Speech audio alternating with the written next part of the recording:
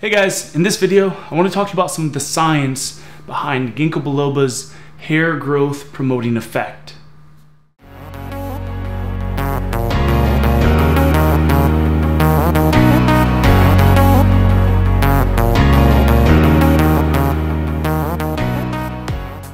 Ginkgo biloba is one of the well-known, highly revered hair tonic herbs, meaning that it is both traditionally and conventionally used to treat hair loss and promote hair regrowth. The highly simplistic explanation behind Ginkgo biloba's pro-hair effects is that it's a circulatory tonic, so meaning that it increases circulation, particularly up to the brain and the scalp, which promotes healthy hair growth.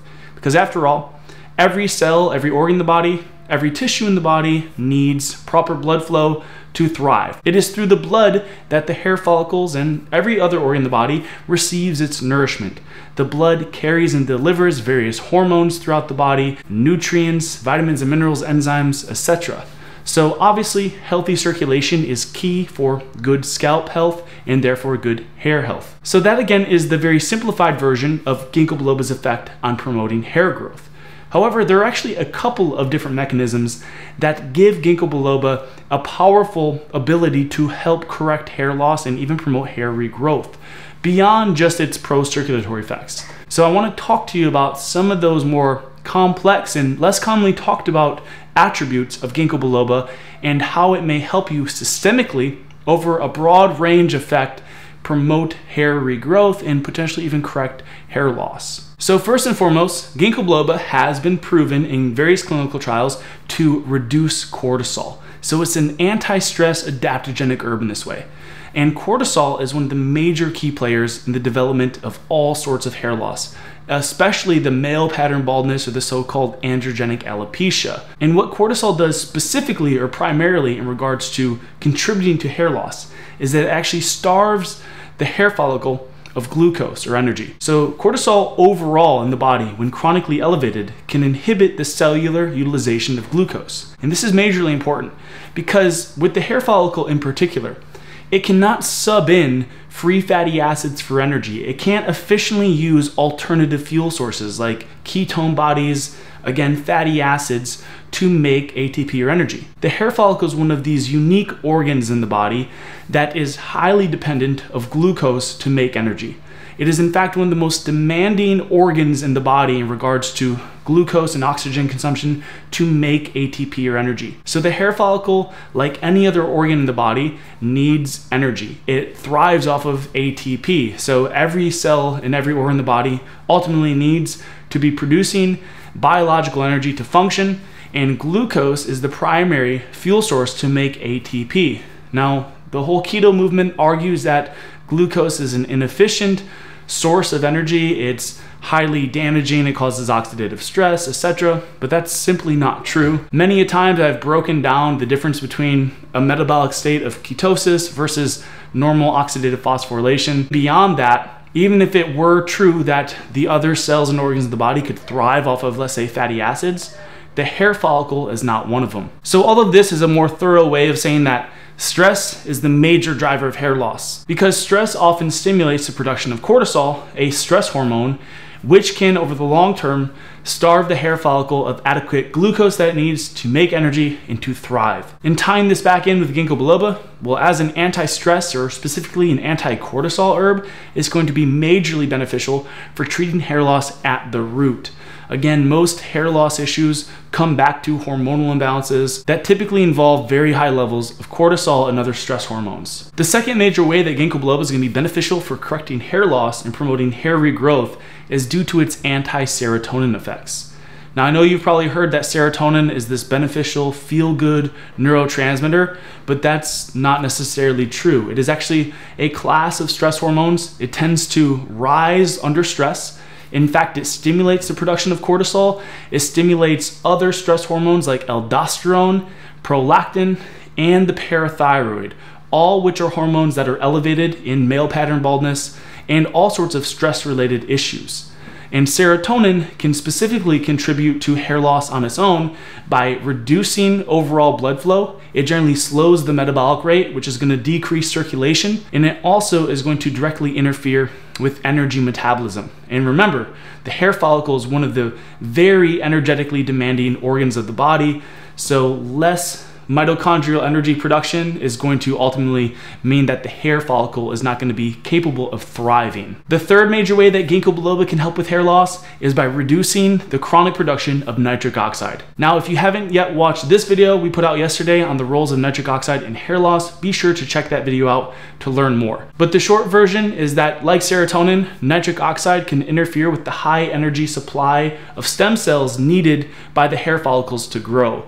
So in other words, nitric oxide, like serotonin, generally suppresses mitochondrial function by inhibiting the production of certain enzymes that are responsible for producing energy in the mitochondria of the hair follicle. So in other words, it's going to starve the hair follicle of adequate energy, which means it's going to eventually atrophy and die off and potentially even experience oxidative stress and inflammation. Moving along, if we look at this study here on Ginkgo biloba's effect on hair regrowth, it was actually found that Ginkgo biloba has inhibitory effects on blood platelet aggregation and thrombin activity. Now, for those of you unfamiliar with these terms, blood platelet aggregation is the accumulation of platelets in the blood, which can lead to thrombosis, which is another word for blood clotting.